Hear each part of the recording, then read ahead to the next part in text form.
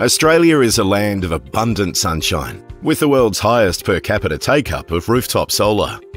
Excess solar generation can either be stored in individual household batteries, fed into the electricity grid to supplement other sources of electricity, or wasted if the solar is curtailed due to grid constraints. So what can we do to make sure we make the most of it? One solution could be community batteries.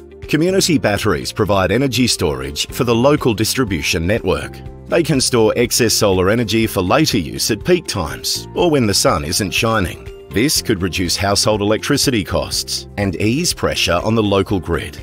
With $171 million in funding, the Australian Renewable Energy Agency is working to roll out 342 community batteries across the country.